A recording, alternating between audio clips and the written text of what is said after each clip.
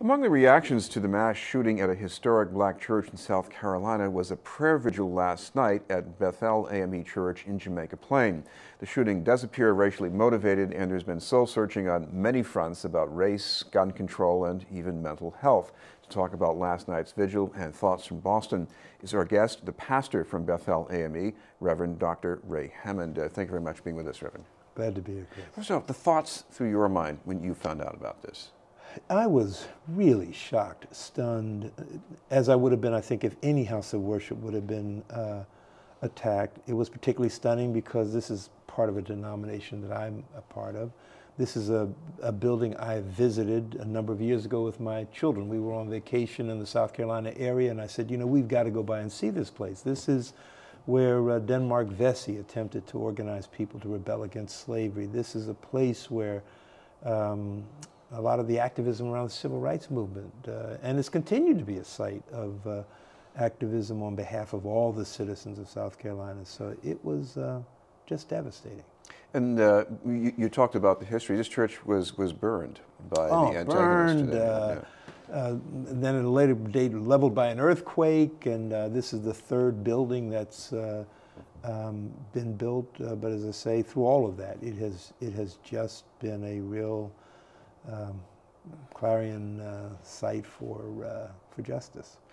You know, there is a history of attacks on black churches, and up here in Boston, maybe people might say, well, that's the South, that's history, it's not here and now, but is it here and now?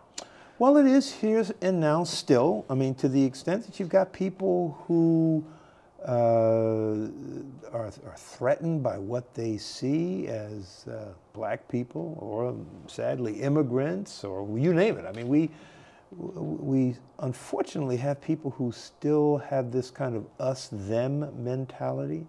And of course, race is one of the great divides across which people do that. This is the kind of thing that white supremacists feed on all the time, and in this case it sounds like they got a young man who was very susceptible to it and acted on it. The fact that this happened in a church and while people had gathered for Bible study, I've never seen that kind of a combination. I mean, I've seen people do things in the dead of night because they're cowards, but this is so out there and blatant. Well, you know, there certainly have been a few other attacks on churches. There was one out in Colorado. I haven't had a chance to just kind of review all of them. So it's not unheard of, still very rare. I don't know of anywhere I think these many lives have been lost. And that was sobering. And as I say, when you look at this, you'd almost more understand if someone just came in shooting randomly people they had absolutely no contact with. But I'm hearing now possibly he, for a moment, thought about it because people were so nice to him. And, you know, it's mystifying, it's painful, it's sobering. Talk about the way people can be recruited to do things. And even if this person was acting on his own, he had to have been influenced by something. You mentioned the internet. It's a different ballgame now.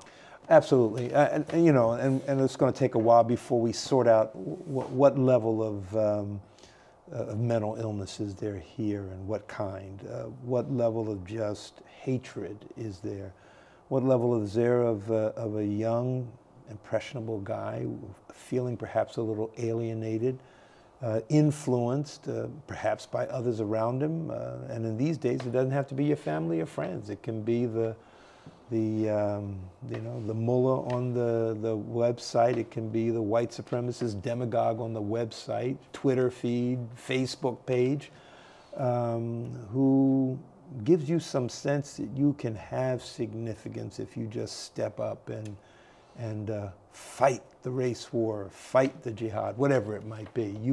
Your life can mean something. You can somehow cure this alienation that you feel. Looking at the broader picture, a lot was made yesterday of the Confederate flag flying outside the Capitol in South Carolina. And, you know, you have all these states with voter suppression going on. I mean, there's a lot of people who they're not terrorists, they're not criminals, but they are playing a race card. I think that's absolutely true.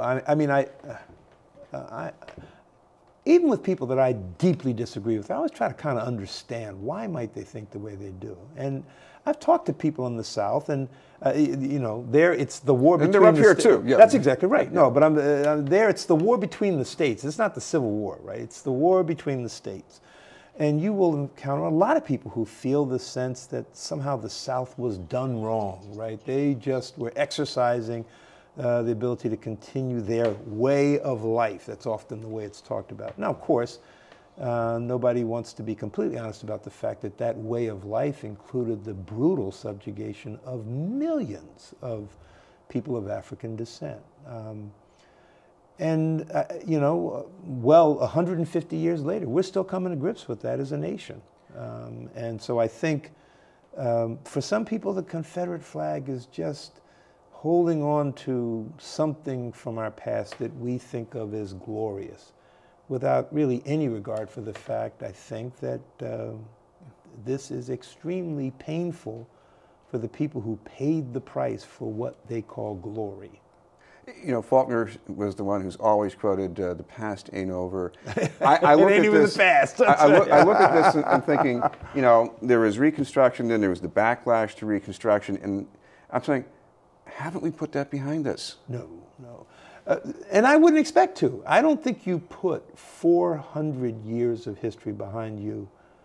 Really, it's longer than that, because what happened, sadly, was in the wake of the Civil War, we had a brief interlude of movement toward perhaps some degree of political equity and the beginnings maybe of some economic equity. And then, quite frankly, the North lost interest, and the whole goal, and I think you have a whole school of scholars who are kind of looking at this again, was let's all be one again. And yet again, if that came at the cost of the rights of black people, well, you know, it's collateral damage, right? And so sadly, after a very brief interlude, you've got Jim Crow, you've got separate but equal, you've got something that's not quite slavery, but not too much different in terms of the constraints that it puts on people's degrees of freedom. So, as you say, the past was not past. It was, it's really not almost in the civil rights movement that you begin to see that change. So with that kind of deep, long-lasting, multi-century, brutal history, it's going to take us a little while to get over it. Thank you very much for being with us. Thank you. Reverend Ray Hammond. We'll have more news in just a moment.